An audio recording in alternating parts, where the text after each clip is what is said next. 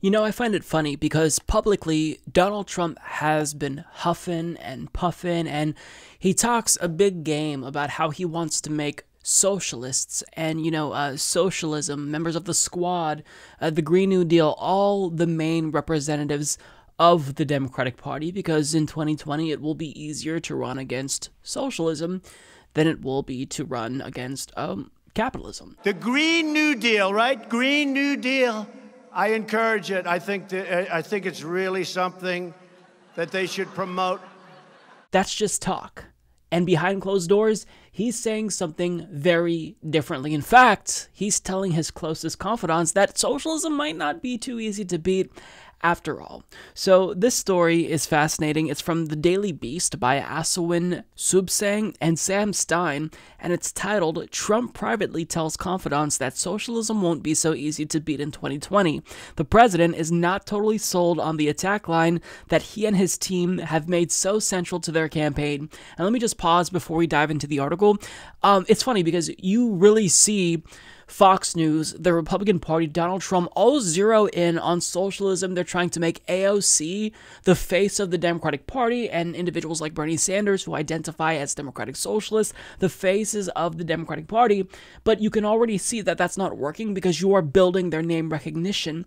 And even if you may not necessarily be making them more popular per se, you're still spreading their ideas. So when you go and you fish through AOC's Instagram in order to try to find something to criticize her for, you're just broadcasting her message to a bigger audience. So of course this is going to backfire. It's not a good long-term strategy, but I'm glad it's backfiring, and I'm glad that we're learning that actually maybe they realize that socialism is a little bit more of a threat than they initially thought. So let's get to the article. As he campaigns for re-election, Donald Trump and his team have made trashing the socialists or communists in the 2020 Democratic presidential field a cornerstone of their messaging. In private, however, the president often strikes a different, more nuanced tone, one driven by a concern that socialism, at least as defined by the Democrats, may actually sell politically.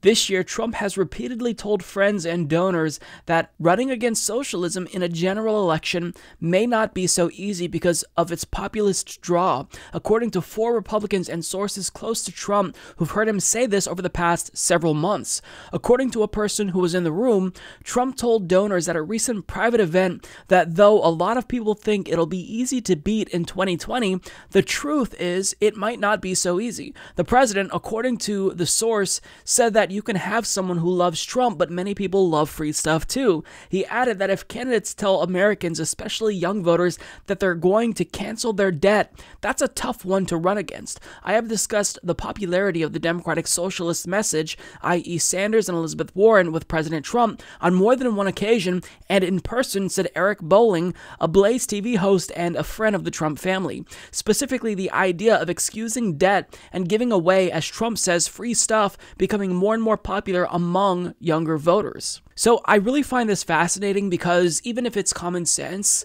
to me and people who are politically savvy like you watching this, anyone who's in Washington, D.C., anyone who's a strategist, they're stupid. And Donald Trump is absolutely idiotic.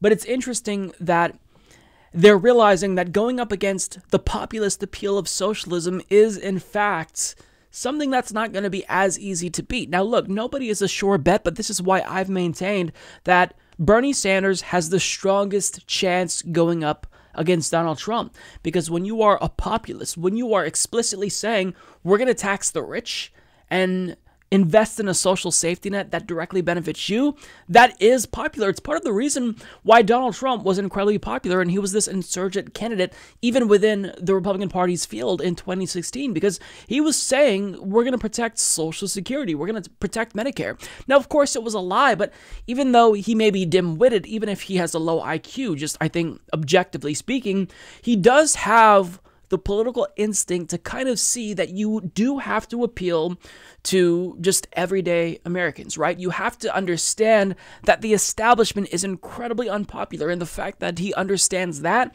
that's what I think ultimately facilitated his success in 2016. And he's smart out of his own self-interest to acknowledge that that anti-establishment appeal, that has not faded away. And, you know, the problem is that he is largely seen as the establishment's errand boy.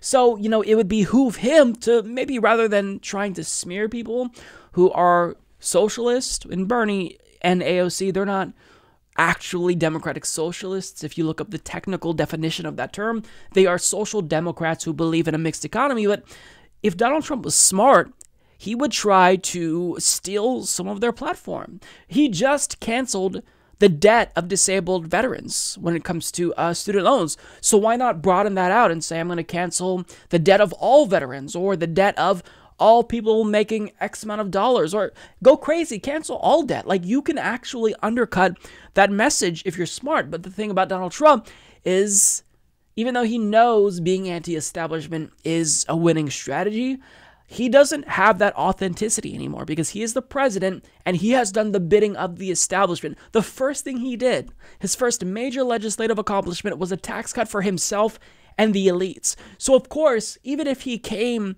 with this really bold debt cancellation plan, which he knows is popular, nobody would believe him, because one, he lies every 2 seconds, and two, Bernie Sanders is more genuine. So this is why Bernie has got to be the nominee. I think that it's really difficult at this time in the race to say definitively that one person is definitely going to defeat Donald Trump, because things can change. 2020 is a long ways off, at least until the general.